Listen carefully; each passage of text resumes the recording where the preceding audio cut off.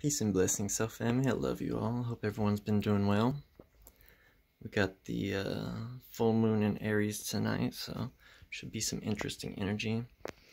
I definitely was noticing last night and this morning that I was feeling energy kind of in my forehead, like the third eye region, a little more than usual. And you know, Aries is the ram at the top of the head. But anyways, I love you guys. I hope everyone's doing well.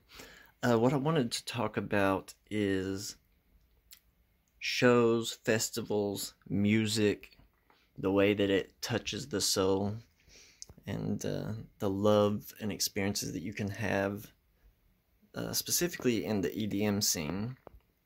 And, you know, I've thought about it and wondered why it's so powerful and how sometimes some of these experiences can be transcendental and it can be extremely spiritual at times.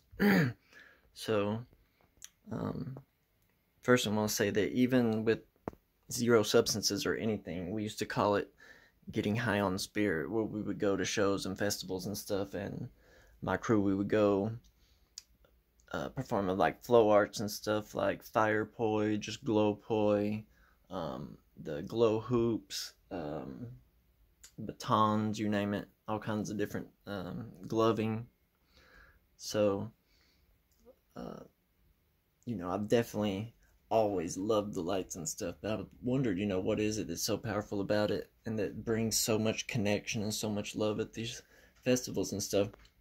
And I honestly believe that it has to do with the basic foundational ground of the reality that we're like existing within. If you look at any of the ancient mystery schools and schools of thought and philosophies about creation and stuff like that, you know, like in the West we have the Kabbalah and stuff, which shows everything emanating from this limitless light, the Ein Sof Or. And then in the East you have the concepts of everything coming from that primordial Om, and that sound vibration and frequency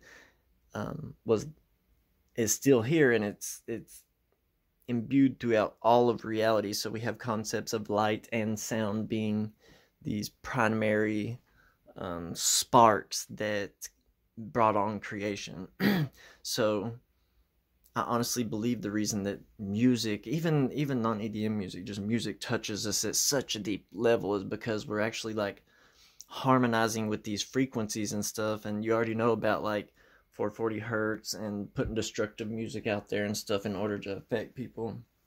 But I really think that going to these shows and stuff with the very light shows and stuff with sacred geometry, and a lot of them has a lot of occult and spiritual symbolism and stuff like that, especially these days.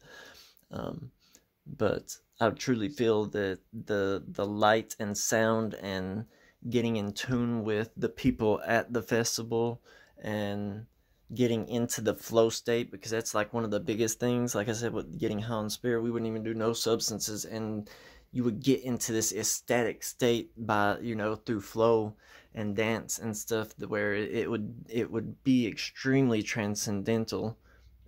And I definitely experienced completely sober ecstatic states at shows and stuff like this. The same that I experience when, you know, within spiritual practices.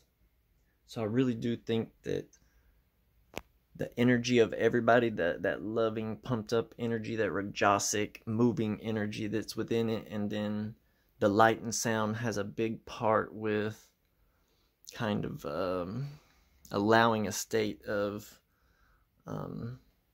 flow and even like a moving meditation that opens up. I love you guys. I hope everyone's doing well. Peace and blessings.